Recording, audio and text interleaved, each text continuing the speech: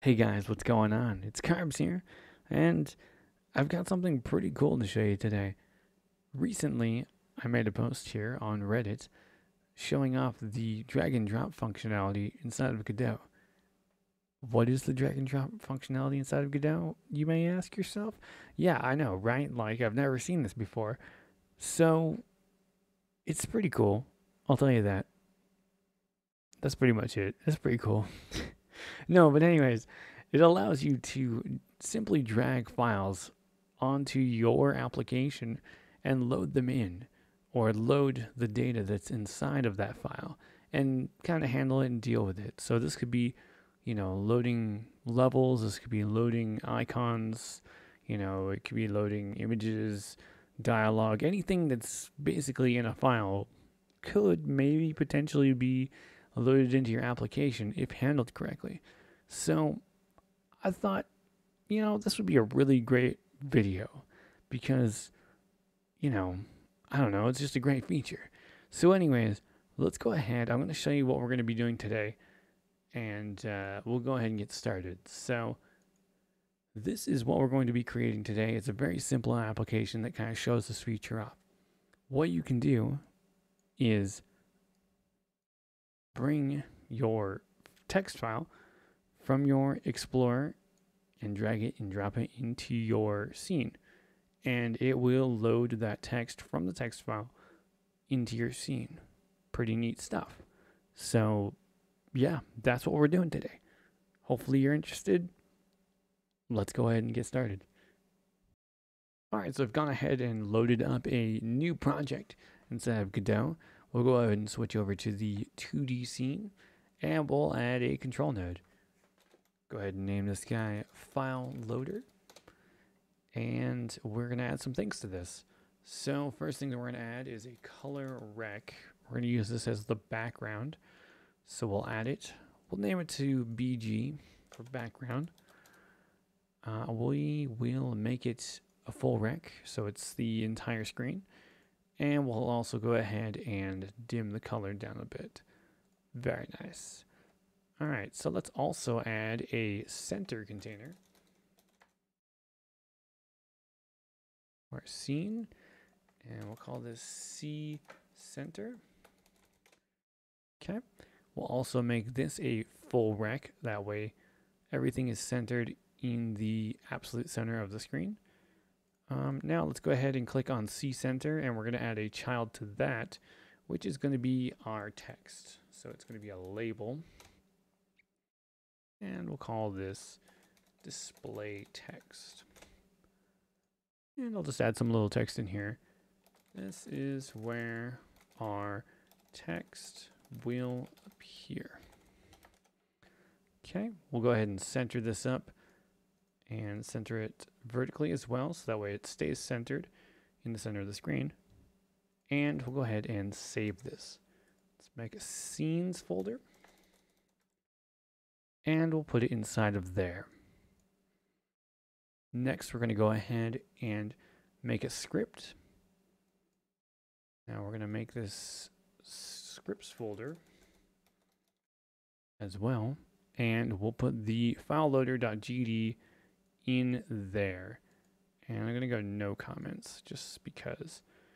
All right. So first thing we want to do is get a reference to our display text. So we'll go ahead and do that. We'll put our scene ref, and we're going to do on ready var display text of type label, and then the node. So this guy right here, which is this. The next thing that we're going to need is a couple variables. So I'm going to call this local variables. And we're going to need a string for the file path. And we're also going to need sort of a dummy file. So let's go ahead and make those. So var file path of type string. Also, we'll do loaded file. This is going to be of type file. It's going to be equal to file.new. So makes a new file. essentially that's going to hold our data from our file that we're bringing into the system from your computer to the application. So that's how that works, I think. Don't quote me, all right?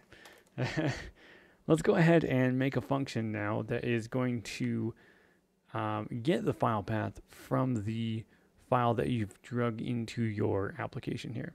So we'll call this get dropped files path. It's going to return void, and we'll just put pass so it doesn't yell at us. Okay, so we'll come back to this in a second. Let's go ahead and connect the signal up. So the signal that we're looking at here is called files dropped. And it lives inside of the like Godot scene tree kind of thing in the main loop. So essentially, we're just going to connect this up to our function here that we've just created, right? So we will go ahead and do that. Get tree.connect, and we want to connect the signal files dropped to our function get drops files path, which is this. Now the dropped files, or the files dropped, does return a couple things, and we're going to need to deal with those. The first thing that it has in it that comes back when you drop a file on there, on your application, is the files path, I guess, if you will. It's an array of files, or file paths. So that's of type pool string array. So that's basically just a whole bunch of strings, essentially, for all of the different files. And the second thing that it returns is the screen, which is which screen the application is running on, I believe. I think that's how that works, if I understand that correctly.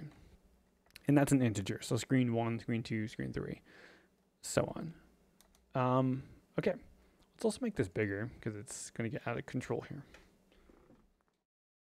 All right, so let's go ahead and handle these things. So first of all, it's to note that you can drop multiple files into your application. In this case, we're not going to, but if you were to do that, this string array is going to have a list of all those different file locations. So, you know, there's that. But like I said, for this one, very simple. We're just going to use the first file that's clicked and dragged because we're only using one file anyways. So let's go ahead and do that.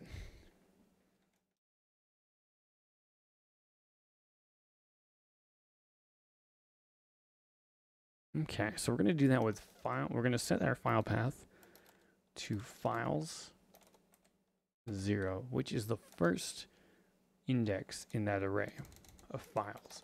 So it's the first string in the index. First index, you know what I mean. It's the first one inside of this files array. Okay, so let's make another function real quick. And this one's going to be called set display text.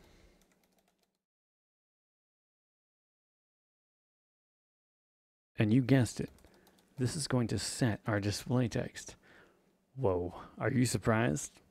I know, me too.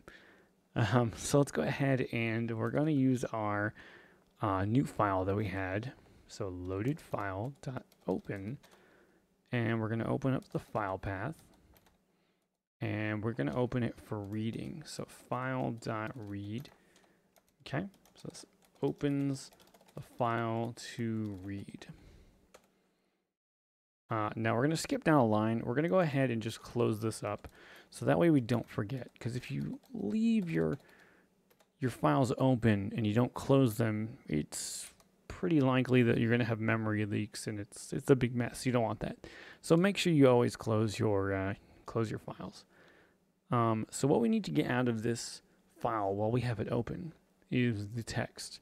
So we're going to do display text.text equals to, or equals, loaded file dot get as text. Okay, so that's basically going to load the data that's inside of our file and put it into our display text. And that's pretty much it. The only other thing we need to do here is actually run this display text function. So we'll run it right after we set our file path. There we go. So basically, just a quick rundown of what's happening here. When the files are dropped, this signal will fire, which will run this function, which will set the file path to the first file, or the only file in this case, the file path, and then we'll go ahead and use our dummy file to read what's inside of the file and set the display text to what's inside the file, if that makes sense. Hopefully that makes sense. Let's go ahead and we're going to run this just so you can see what it looks like. Let me just set the main scene so that way when we hit play, it will just go ahead and launch for us. So we'll go ahead and hit play. Okay, so here is our drag and drop application. We'll go ahead and bring this guy over, and here's our test document.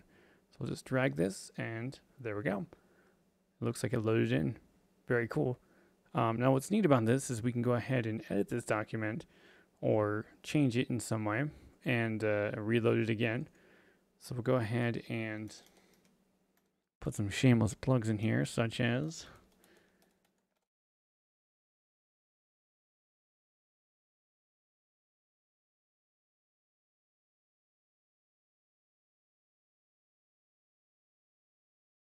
such as that, right? Just some shameless plugs.